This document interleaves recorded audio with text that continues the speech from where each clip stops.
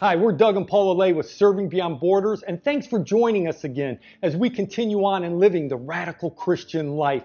In the last video, we talked about the power of the Holy Spirit and how important it is to live in the power that Jesus has purchased for us. And today we have another item in our discipleship bag, which, as you know, this is the bag that goes all around the world with us to remind us what's important about discipleship. Well, today we have the little warrior dude. He is like my favorite because he's all armored up. And it reminds me of the great spiritual warfare passage found in Ephesians 6, where it says we need to put on the armor of God because our fight is not against flesh and blood, but the war is in the heavenlies. It's spiritual. And that's why the power of the Holy Spirit is so important, because we are at war. First Peter tells us that literally Satan, our enemy, is roaring around like a lion trying to defeat us. So we have to be prepared and live in a wartime mentality.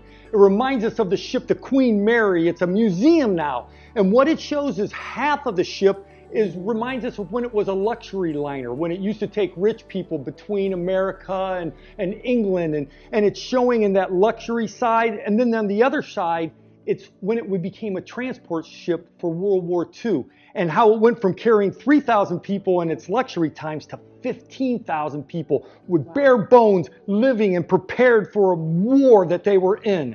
And that's so many of us Christians. We find Christians they're just living on the luxury side and they're not prepared for the war.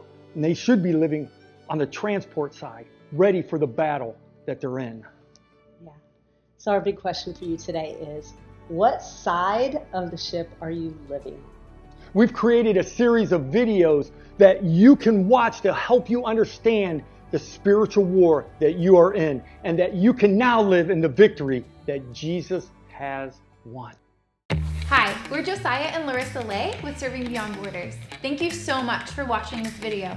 Like, share, and comment to keep the conversation going. We'd love to hear from you. Also, make sure to subscribe below as we journey together on making disciples who make disciples.